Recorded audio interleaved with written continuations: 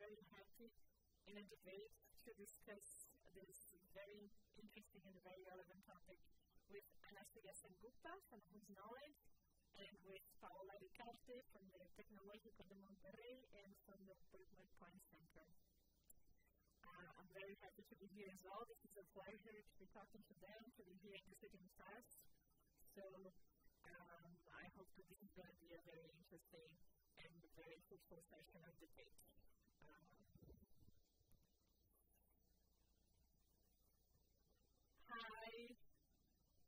Hi Anasuya, welcome. Hello, thank you for having me. How are you doing? Doing well. It's slightly sunny in London, which is unusual, so I'm happy. I'm very happy to meet you. Yes, very much a pleasure. Well, we can start our debate. I have prepared some questions to kickstart, and I'll be very happy as well to have plenty of questions from our audience here. And at first, to start debating a bit about like how to challenge power, how to deal with oppression, to deal with violence towards the radical democracy, right? Towards like using situated knowledge to center this different knowledges that come from the margins. So I'd like to start asking you if you could tell us about your own personal process of the embodied resistance against this decoloniality and against knowledge and justice, and how have you been living that, and how has that affected or impacted your community in this process? So like really bringing it to your own personal experience at first. Thank you so much for having me and for having Paola here, because we are all friends that seem to continue our friendship through being on panels together, which is amusing. And I suppose that's one version of feminist friendship and of epistemic friendship. I think in terms of personal practice, I'm really glad you asked that question, and I'm glad you asked that question first, because for all that we do as Whose Knowledge, we really root ourselves in practice, because no matter what words we use, what theoretical frames we have, where we are located and situated in multiple positions of power and privilege, or dispower and disprivilege, ultimately it is about practice. It is about what we do and how we inhabit the world in relationship to ourselves, to each other, and to the many forms of sentience around us. And so in terms of practice, I think it's about always starting with the questions of power, of recognizing context, and in different contexts asking oneself, and we like to call it an intersection of radical honesty and radical love, asking the tough questions of who holds the power here and in what ways, and who doesn't hold power and in what ways. Because of course, power is deeply complex, it's dynamic, it's not a static thing. It's about identity, it's about issue, it's about systems of knowledge, it's about economics, it's of course about political power. There are many different forms that all interlock and intersect in different ways. So for us at Whose Knowledge, and for me personally, one of the ways I approach this is to be very honest about the fact that I myself embody different positions of power and privilege, and dispower and disprivilege. As someone who is a brown woman from India, from the global south, challenging and critiquing the tech sector and philanthropy at different areas of power, I'm often one of the few people in the room who looks like me or who says the things I do. at the same time, if I'm in India, I have immense power and privilege in different ways. I am middle class. I have an education that is English-led. And most importantly, I'm Savarna, which means I'm from the so-called upper caste of India, of a caste system that is one of the most oppressive social systems in the world. And so I myself have to recognize that I embody these different positions of power. And that is how I approach the work that I do. That's super interesting. Hi, Paola. How are you doing? Hi, I'm fine, thank you. Super happy to be here and also to share the panel with Anasuya. I'm glad to have you in this conversation as well.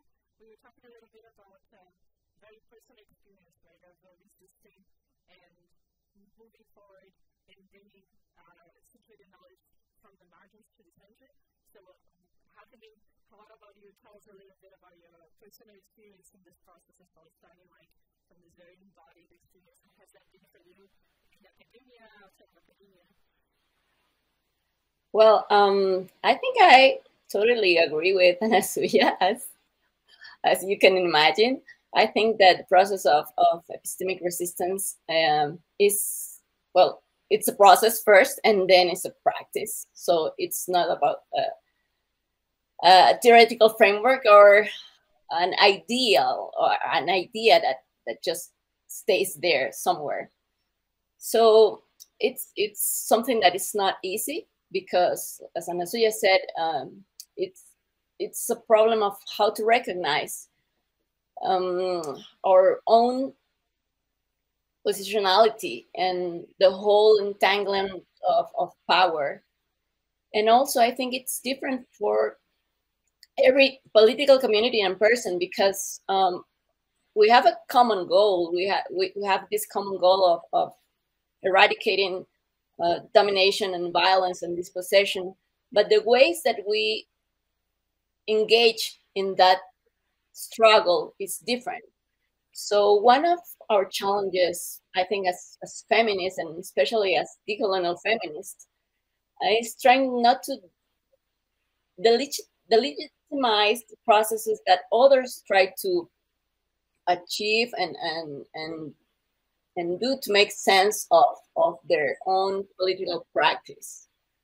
So in my case, I would say I'm trying to do everything I can to contribute to this struggle to achieve autonomy and a dignified life, not only for me, but also for the communities that always have been marginalized and excluded from everything. So again, it's not a theory, it's not only a framework, it's a practice. So it's hard. It's hard because you always have contradictions. You always are trying to be self-reflective of your own ways of embodying these structural violences. So I think that small actions and seeing this struggle as a path that we are walking together is what makes me understand that this process is not, of course, personal but collective.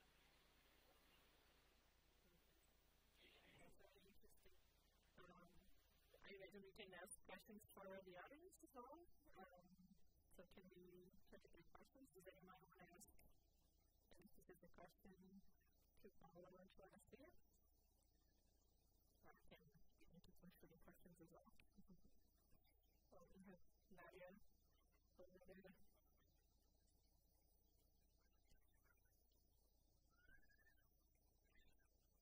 Hi, Nadia. Thank you so much for being with us here today. I'm such a fan of this knowledge. And so that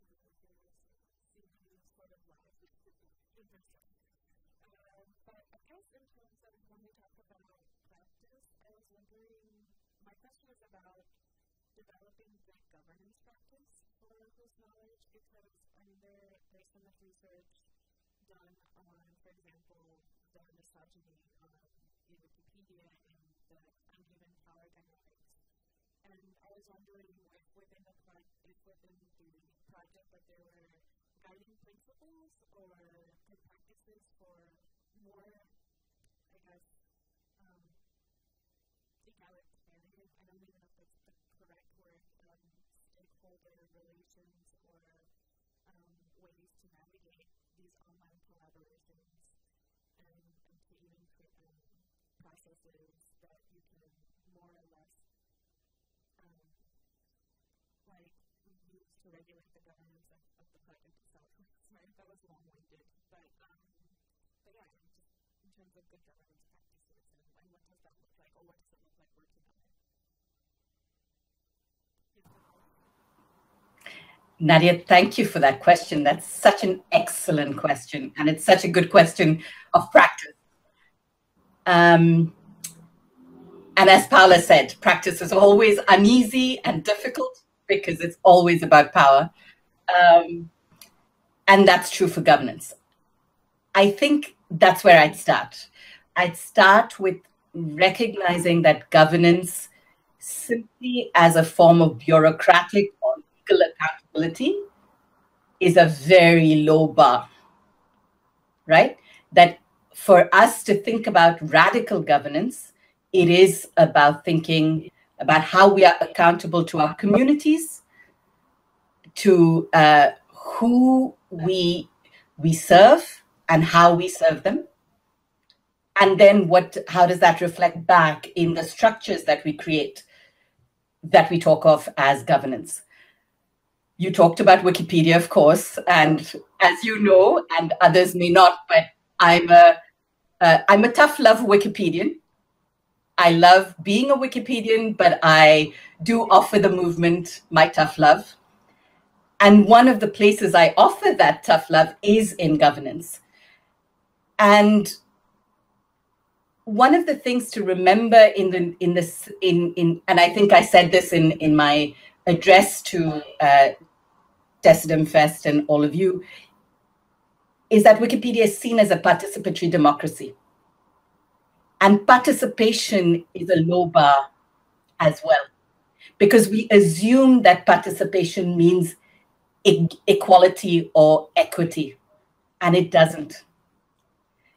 Jo Freeman, who is this wonderful feminist from the 70s, has a lovely piece called "The Tyranny of Structurelessness," which Paola is nodding at because it must be one of her favorites as well. And in that, Jo reminds us that even in what seems like a circle, we have differential power.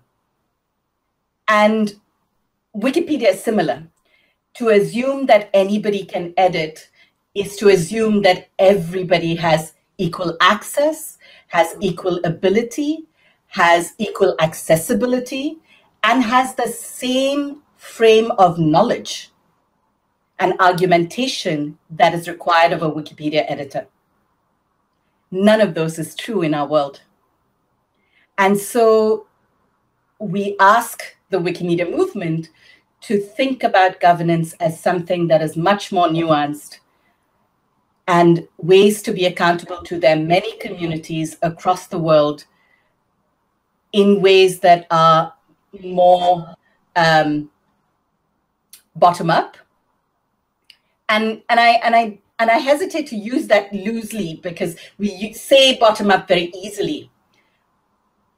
And I want to problematize that as well, that governance is often an uneasy mix of the top down and the bottom up. And the only way it makes sense is in practice. And so what we ask the Wikimedia movement, for instance, is how do we make sure that structures of governance, whether online or in the organizing movement, are reflecting not only the differences in content, because most of Wikipedia is written about a very small slice of the world, and not only of contributors, because only 1 in 10 Wikipedia editors is women or non-binary folks, and only 20% of all knowledge on Wikipedia is on or by the Global South. But we're pushing them to think about different forms of knowledge, of epistemic injustice, of whose knowledge is reified and whose knowledge is made invisible, undermined, or completely ignored. And that is a much more difficult form of governance and of accountability. For whose knowledge, we turn that on ourselves. And one of the ways that we think about the ways we govern ourselves is to make sure that everything we do is in an ongoing conversation with our many communities, and that at all times we're accountable to small groups of advisors, as well as much larger conversations with our communities that give us a sense of what our strategy should be. So a lot of what we have done in the last 5 years, for instance, has come out of a conversation we had in 2018 in our first Decolonizing the Internet conference, which laid the agenda for what our community said, this is what we want you to do. And that is the way that we continue to work. So I'll stop there just to give you a glimpse of some of those issues.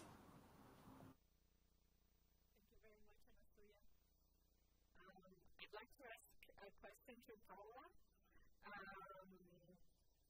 So there's a huge problem when it comes to even producing knowledge on race, sexuality, ethnicity, related inequalities in Europe specifically. We have a problem of like not being able to even produce that knowledge.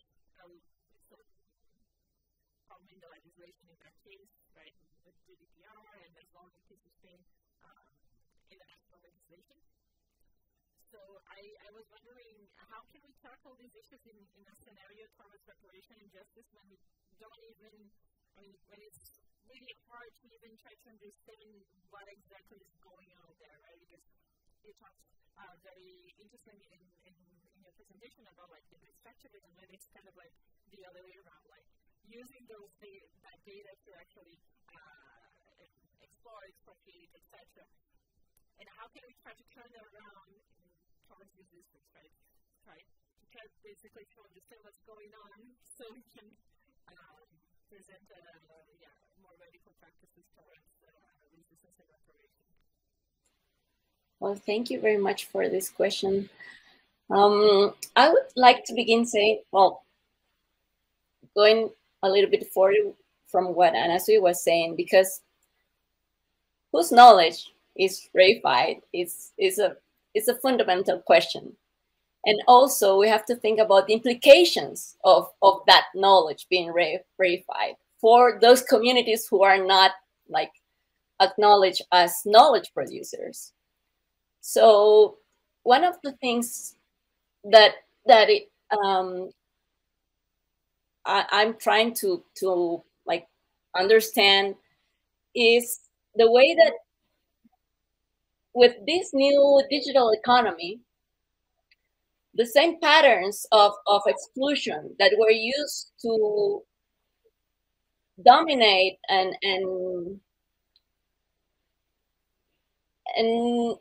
organize the world around one race and one type of knowledge are again used to continue that process of domination and exclusion and dispossession of people and territories that were previously colonized.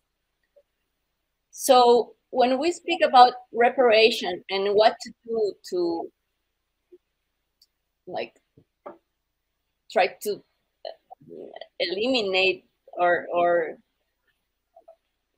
struggle against this system that continues eliminating knowledges and people from the face of the earth, because, as Mbembe says, it's not only a process of epistemic exclusion or epistemic justice.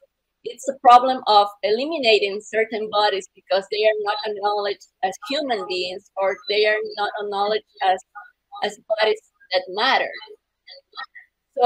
So when we understand the consequences of this epistemic injustice, and how this epistemic injustice is a process, is a rationality that is necessary, that is used to legitimize the domination of some groups over others, then we can also try to understand how can we try to build different ways of recovering our autonomy and dignity together, of course. This process, as we were saying before, this process is not easy. As Anasuya was saying, because it implies a lot of things that we are not used to, and that speak directly to power structure. So even when we are trying to, as communities or collectives, trying to build these alternative ways of relating to each other, to live in the world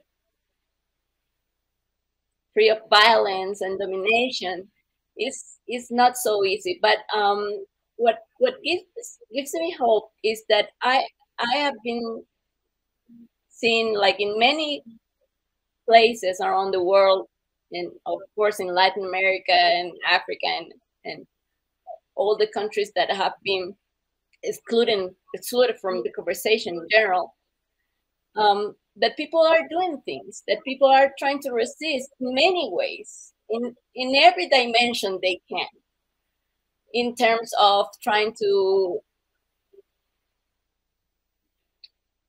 gain technological autonomy, to gain data autonomy, to try to construct or build new governance models of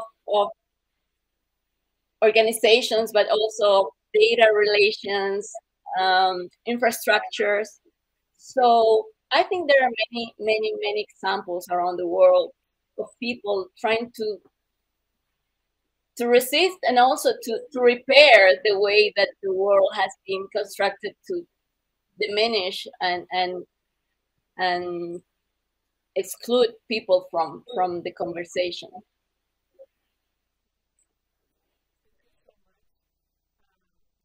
Do we have more questions from the audience? I can keep on asking more questions as well. I was thinking, when you think about the life cycle of data, when we try to reimagine visualization of data and how we can try to do that basically from a different perspective, from different kind of references, how could we try to do that basically from references from the global south? So I was trying to think as well and see if we can debate a bit about how we can rethink, reimagine visualization of data. I think we might have had a little disconnection.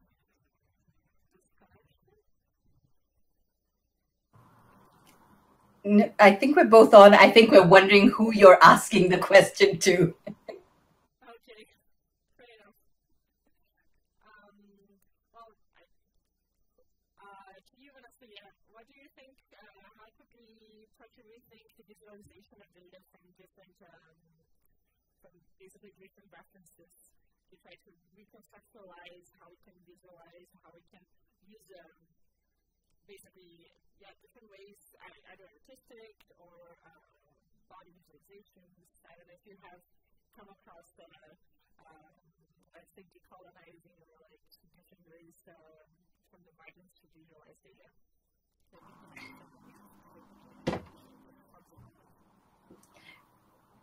I think for me, the question has to go back a little further, because visualization is just one form. I think it has to go back to whose data is it, whose imagination is at the core of that data collection, who is governing it. Is it a sovereign data set, right? And then from there are many epistemic frames of how you can express that data. Just as an example that I've been thinking about recently, because it is something that I myself find so difficult and at the same time so extraordinary to try and understand, or to grok, as we say in the tech sector, is the Aboriginal or Indigenous Australian way of understanding the world, or Jukurpa. The colonial anthropologists and then the rest of us have called it dreamtime or dreaming, and make all sorts of claims about it, which are, of course, not the claims that Indigenous Australians would make. But we call it Aboriginal art, right? And many of you may know what this is. If you're on mobile devices right now, you could look up what Aboriginal art says. And that's a form of visualization, right? That's the way we understand visualization. And yet, in the tradition of Jukurpa is a philosophy, it's a religion, it's a way of understanding reality. And we can't even get our heads around it, because the process of colonization and our own ways of embodying that colonization, we as Black and brown people also are colonized, right? And in turn, we colonize, because it, as Paola put so beautifully, it's our bodies that are seen as not differentially important, but also our minds and our imaginations. And so I think the question around visualization to me has to start again with, are we questioning the knowledge frame itself, the ways that we inhabit the world, and how that form of habitation and the expression of that habitation is very different from what we have been taught as 18th century Enlightenment, right? And similarly with maps. I love maps, and yet every time I look at a map, I recognize what a colonial instrument it is. The way that the Pacific Islanders understood map is very different, right? The way they visualized maps, or the ways, or not maps so much as the ways they understood how to navigate the oceans, is very different. It's multidimensional. And so I would ask ourselves, even in the word visualization, to maybe ask the question, how do we express our ways of knowing, being, and doing in the world? Thank you so much. That was very interesting. And to Paola, I would like to ask about more examples of culture hegemonic data governance models. We were talking a bit about data governance. Both Anasuya and Paola talked about that with us in our answers before. So I'd like to know a bit more, like perhaps more examples, more collectives, what kind of practices they are engaging in to counter resistant data governance. Well, Anasuya was mentioning New Zealand, and there is a very interesting project there called Paparigo. It's a natural language processing tool in Maori, but also the community, the Maori community, the group that is working with this tool, they have developed their own license with the values of the community. So they have like set the criteria of how the data are going to be used by whom. This is of course a collection of their own data, their own data collection. And I think that's an amazing process about how a community defines the rules and the knowledge that they want to produce, that they want to share with the world according to their own needs and, of course, their own values. So I think that there's a very interesting movement around the world among indigenous communities from around the world in general. They have developed data standards, of course, alternative principles. And in every region in Africa and Latin America, there are also many examples of communities building projects that show the way to other forms of data governance and tech governance. And I think that, well, in general, these projects tend to be community-based and small because they require not only technical effort, but also political effort, as I was saying, to solve these tensions about governance and how to develop different ways of inhabiting these processes. And of course, these community-based governance models require a greater commitment from the communities. In Mexico, there are many examples. There is a tech cooperative called Tierra Común. Many people here, well, Guiomar is there, and also Toret is there. There is also a hackerspace called Racho Electrónico. There is an indigenous association called Red C. They develop indigenous telecommunications networks. In Colombia, for example, there is a community of practice called Grafoscopio. There is Maria Lab in Brazil, and many examples. There is a tech cooperative, a free software tech cooperative in Argentina. So I think there are many projects that show the strength of organized communities, and that also show like the complexity of building these projects in terms of sustainability, because they are making a choice for autonomy. So they are usually at the margins of the industry, of the state, and that path, as I said, it's a hard path and a hard path to follow. But at the same time, these examples for me are examples that show us the way that we could address these different models of being in the world, these different models of the world. That's very interesting. I'll ask a final question. We're coming to the end of our awesome debate. I'll ask you, Anasuya, now. What would you recommend for communities that are about to start or that want to start their own processes of mapping and centering their knowledge? Like the first thing to think, or a couple of things to think, if they are organizing and putting that into their agenda and trying to make that happen. What would you recommend from your experience, from your situated knowledge, from what you have seen in your communities? Well, I think one of the things that is really interesting about this process is to recognize that it includes both individual effort and collective energy, right? That just like, Paola and I are not debating because we actually build on each other, because we actually agree with each other.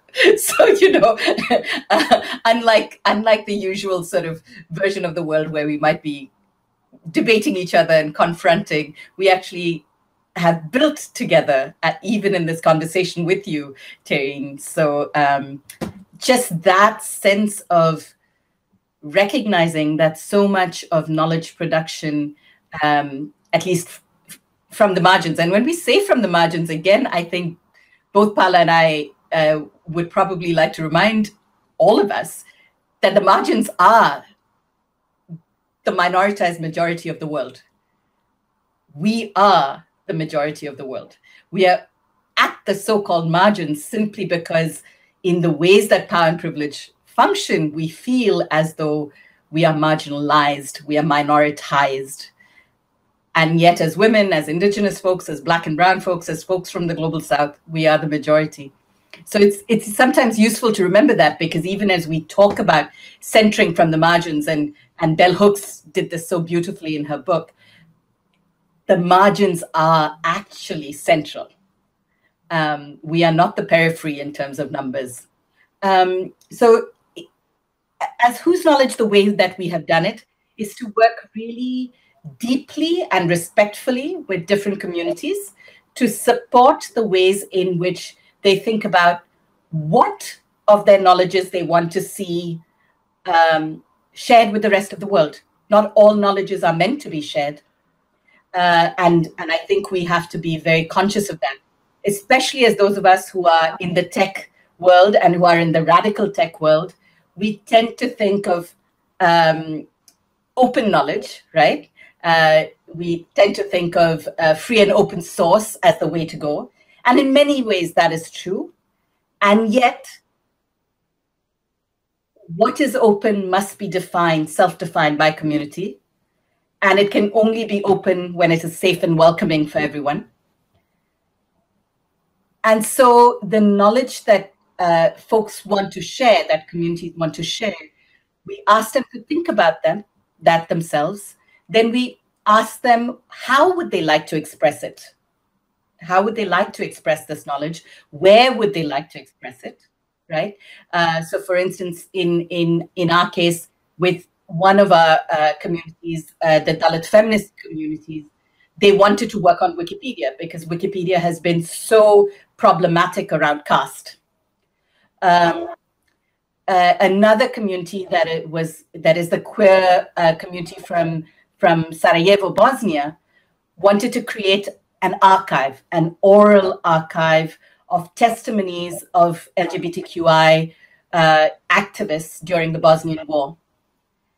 And a third community we worked with, which is the Native American Kumeyaay Nation from Southern California and Baja, Mexico. They cross borders, of course.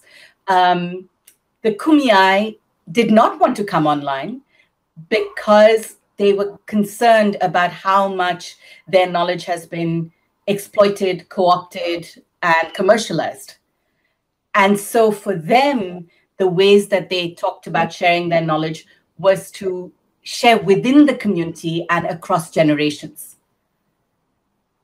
And so again, I think so much of doing this work has to start with the communities themselves, recognizing that communities are also not monolithic, romantic notions, right? Communities are themselves, have different ways of navigating power and privilege within themselves. But asking those that are scholars and activists to self-define the terms of reference with which they want to share their knowledges and the forms in which they want to share them. And if it's helpful, we wrote a collaborative set of resources called Our Stories, Our Knowledges, that talks about some of the ways in which we did this work. And I can share that via the link if it's helpful.